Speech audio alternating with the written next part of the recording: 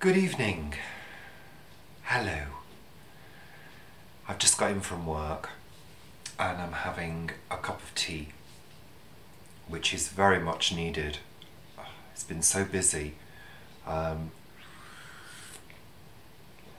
It's been so busy today at work. For those of you who don't know, I think most of you don't know actually, I don't think I've ever said what I do. I work as a receptionist for social services and the NHS. I'm what's called a joint post. So I work for a multidisciplinary team, a specialist team, who deal with people with learning disabilities. And I've been doing the same job as the receptionist for almost 11 years.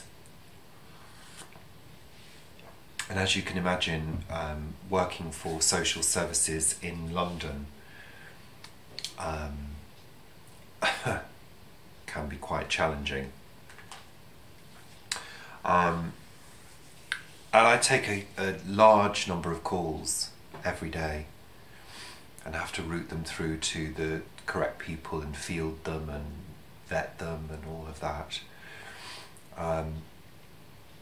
So it's Thursday evening now, and it's nearly the end of the week and I'm just exhausted. Another day to go. Fridays can be really busy sometimes, but can also be very quiet. But in my experience, lately they've been busy because people tend to suddenly realise that they haven't sorted X, Y and Z out, and it's Friday, it's the weekend, and they all phone in the afternoon, lastminute.com. So I'm just having a cup of tea, and Paul's going to be getting home soon. He's been to Bristol again on business. So I'm thinking about dinner, or as we say up north, well, as northern people say, tea.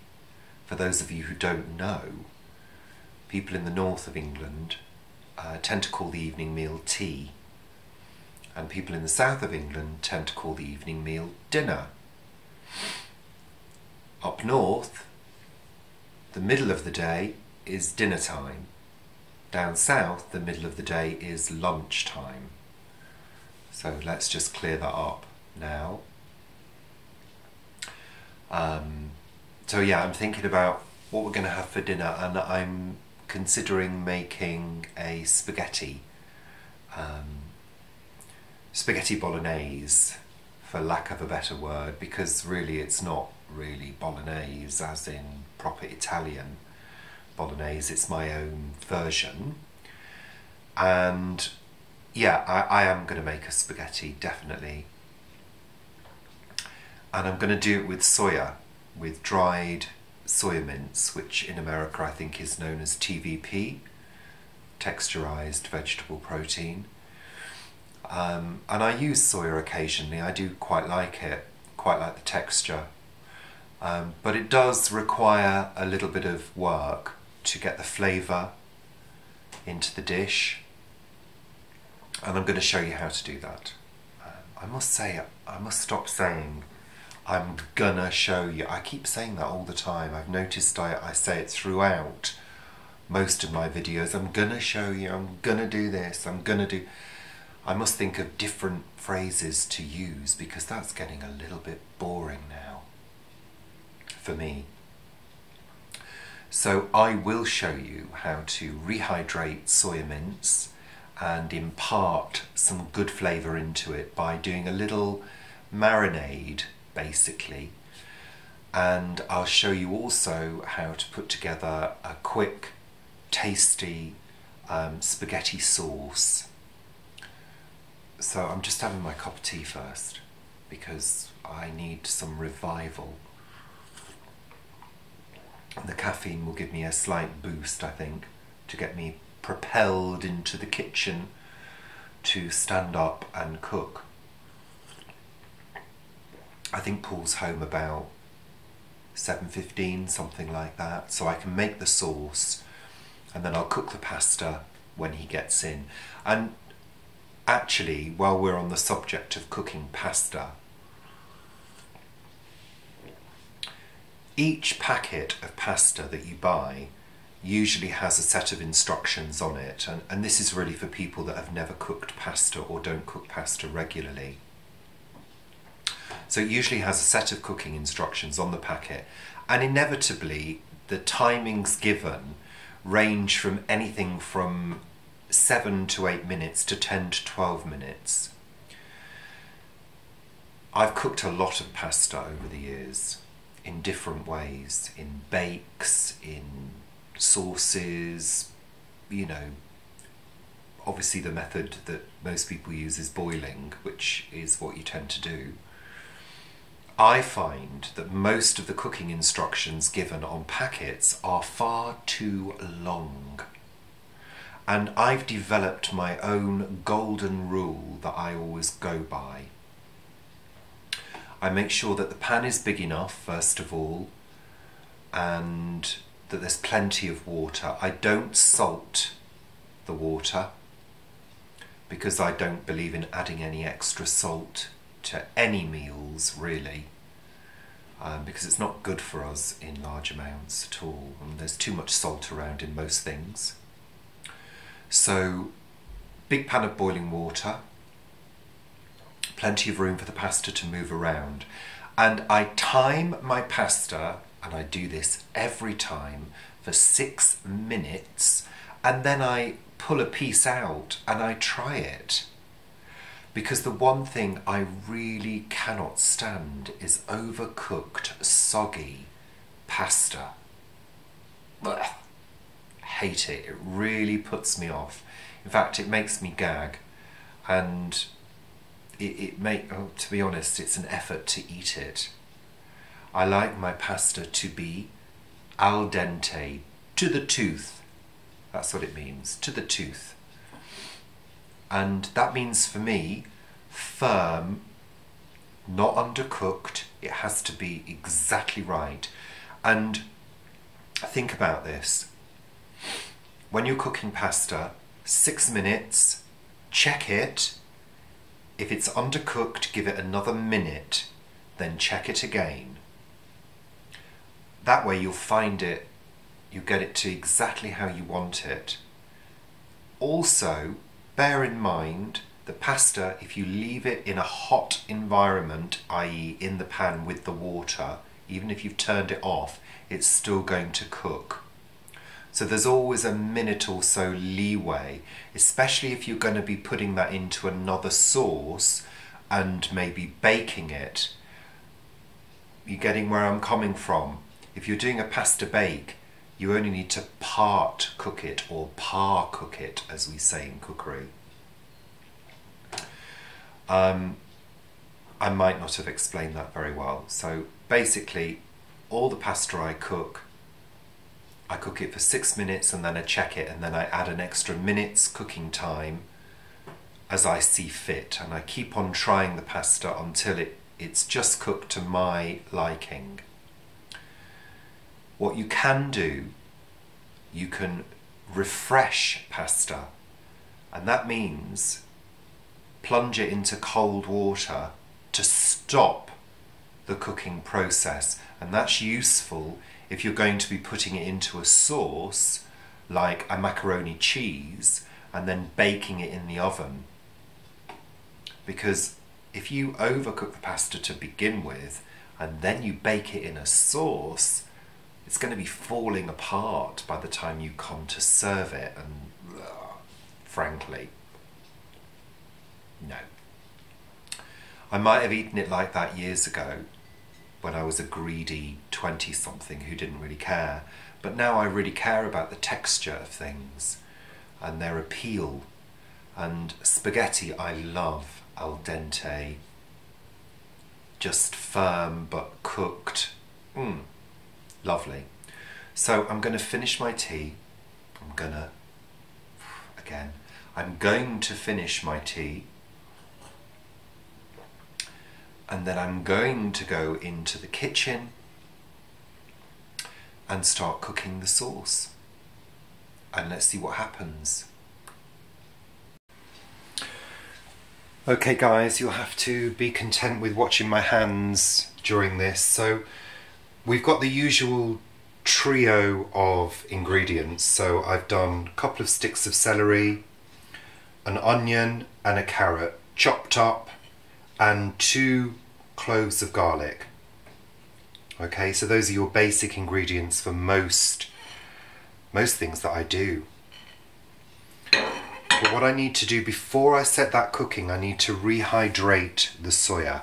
Let me show you the soya first of all. Let's see if I can get a focus on that. So this is savoury soya protein mince, and I think I got this from, well, I think Paul got it from Holland and Barrett, and it's actually made by Neal's Yard. So I'm going to open that.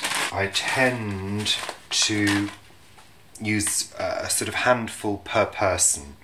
So into this jug, I'm going to put 1, 2, 3. Okay, now before I add any, and let's just have a look at this for those of you who've not seen soya before. It's like a hard dried grain, basically. What I normally do is I add all my flavourings, my major flavourings, to the soya. I'm going to show you what I'm using. I'm adding a dash of liquid aminos, Bragg's liquid aminos. It's a bit like soy sauce. Now, this is really good. It's lower in salt than soy sauce. It's got no preservatives. It's full of goodness. However, don't be fooled by the title. Amino acids that make up protein are a macronutrient, so we need quite a significant amount of protein per day in our diet. This is only going to provide you with trace amounts, so actually it's not that great for a nutrient. Micronutrients are your vitamins and minerals, which we do need trace amounts of.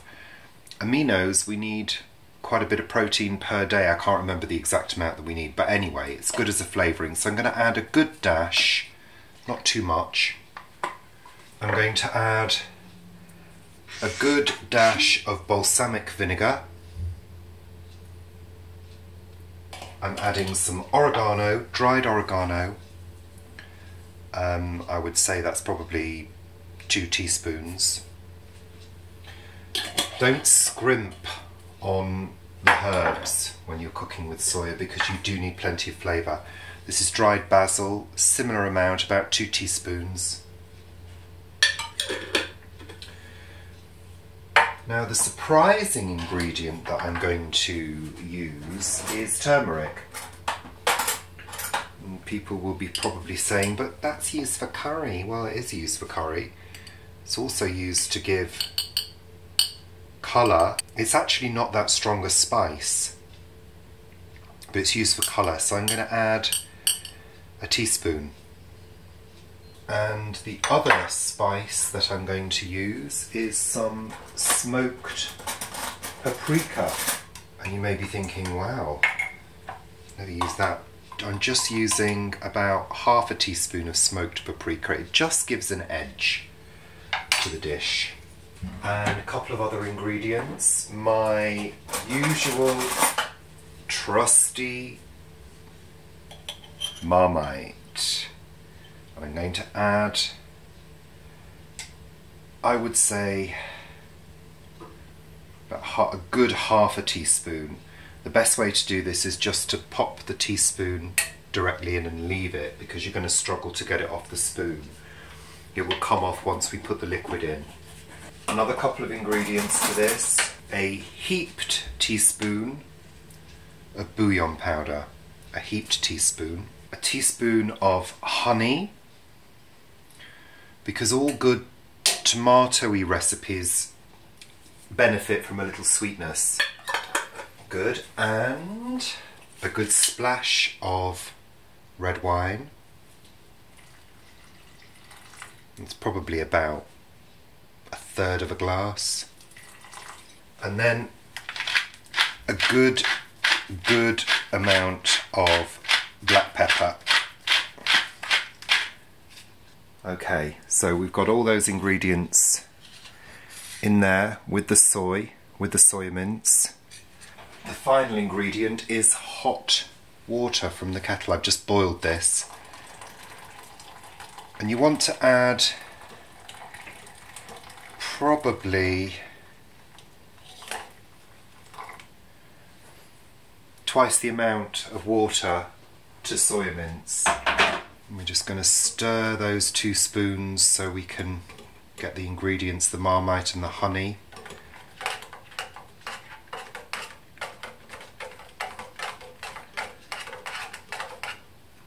Make sure the Marmite and the honey are completely off the spoons.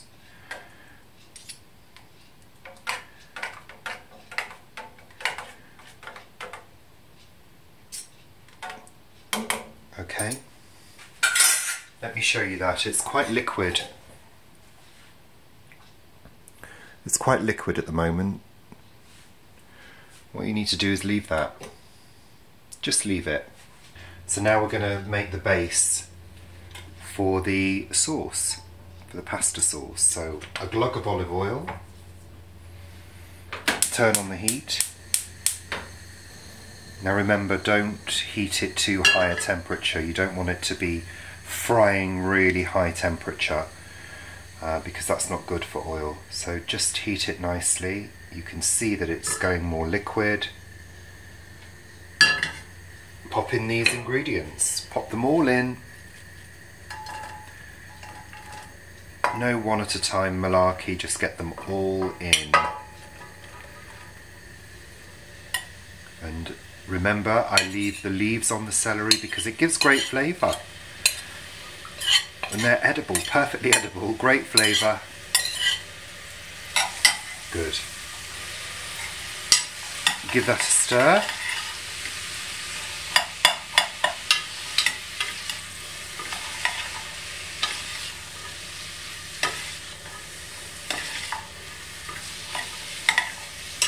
And we really do need this to cook down. So we're going to put the lid on that. Sorry about the noise. We're going to put the lid on that and we're going to leave that to cook on a low heat for a good 5 minutes. So that's been cooking down for about 5 minutes, and I don't know whether you can see. It's really difficult to see, but this is the soya. So the soya has swollen up and absorbed some of the liquid.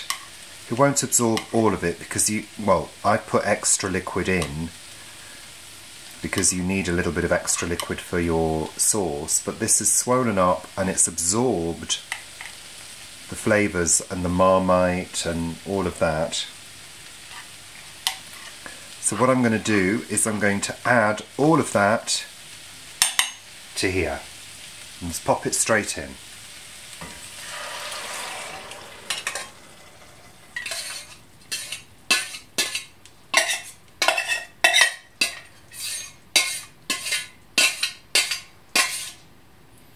And basically it just looks like minced beef in there.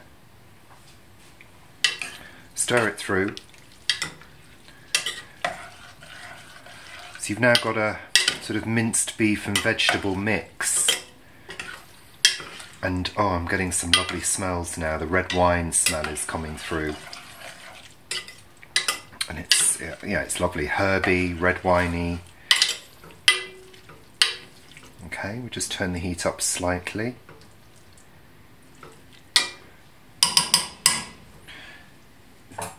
And to that, we're going to add a tin of chopped tomatoes. Tin of chopped tomatoes.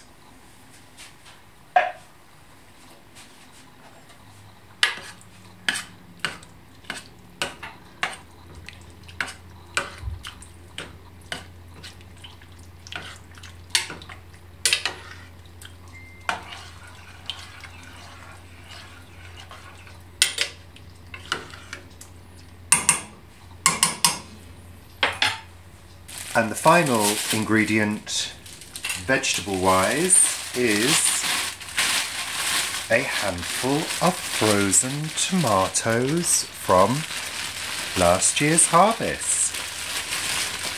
Just popping in a handful for extra tomatoey flavour. And then last but not least, I like to pop in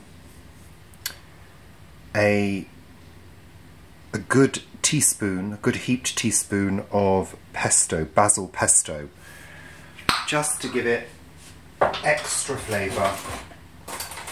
A good teaspoon, a good heaped teaspoon, just gives that nice basil-y kick. Remember, cooking with soya is all about getting as much flavour into the dish as you can. And that is basically it. Now, the trick here is to cook this well. So bring it up to the boil.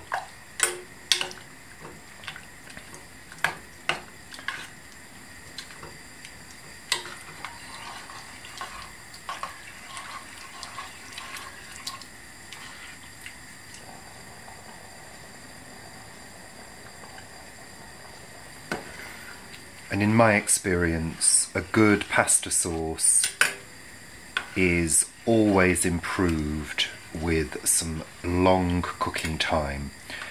The carrots have got to cook because they're not soft yet, so it's got to have a good 10 to 15 minutes at least for those to cook.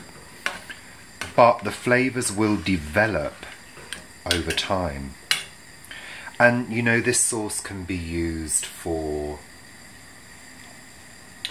anything really. It could be used to build a lasagna. It's not too dissimilar to the moussaka sauce that I did.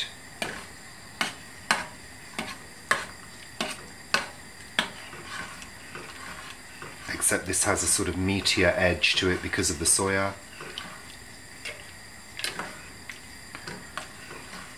So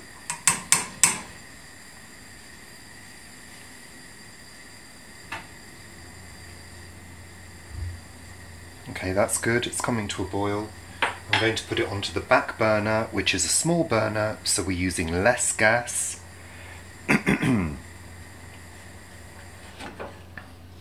There we go, and we'll leave that for a while on a low heat.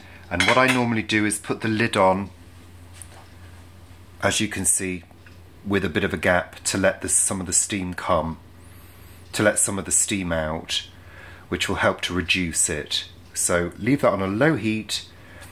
You can actually just forget about that. Give it the odd stir. But I'm going to cook that. I mean, it's 6:30 now.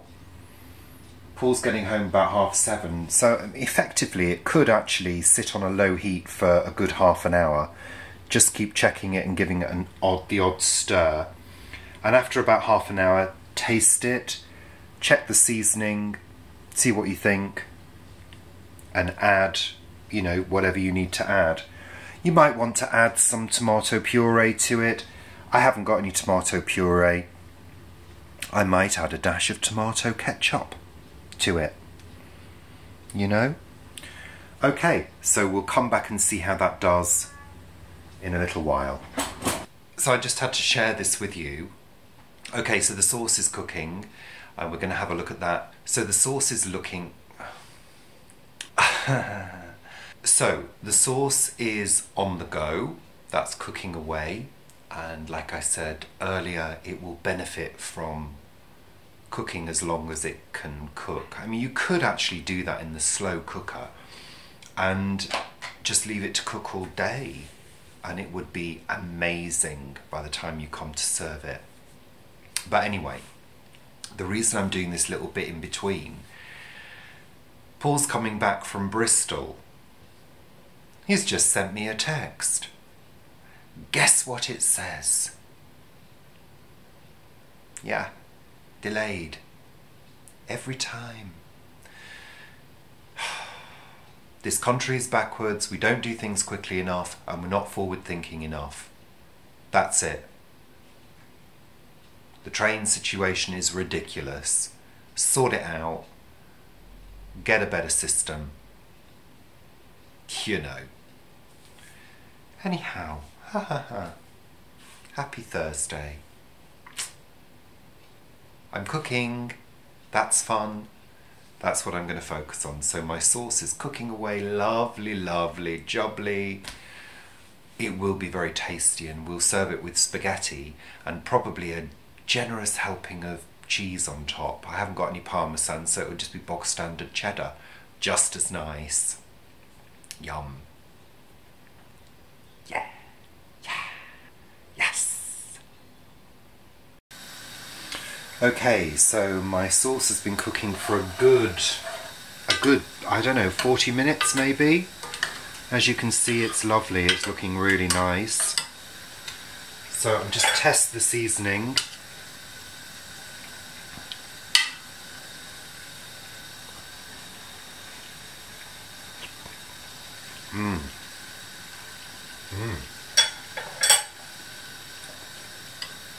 So it's got a really nice tomatoey, acidic, herby flavour, which I really like in a pasta tomato sauce. What you can do, and what people sometimes do, is add a little bit of milk if you find it too acidic. But that's part of the trick when you add cheese, because that complements the flavour. So that to me is a lovely tomatoey vegetable and soya sauce, ideal for spaghetti. I've got my pan of boiling water here. I'm going to plunge my spaghetti into that now. It's a rolling boil.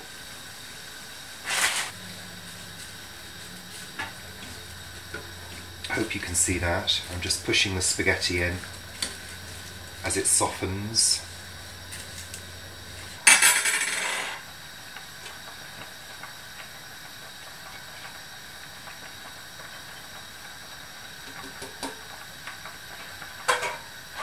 There's my grated cheese ready to go on top. I've got my sieve ready to drain the pasta. My sauce is fine, that's lovely and gorgeous. Now we're just waiting for the pasta. So that's 6 minutes. I'm going to turn the heat off the pasta, and I'm going to just try a piece. Yeah, it's cooked. Get it out of the hot water as quickly as possible, drain and serve. Okay, see you at the table. So when you're serving pasta, if you use the pasta fork, you lift up the pasta like that, pop it onto the plate.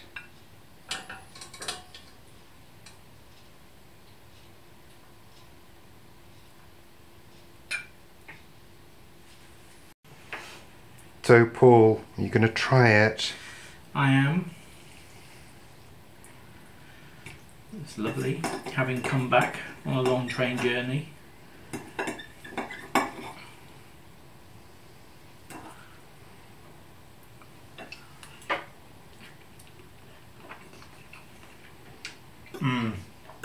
Lovely.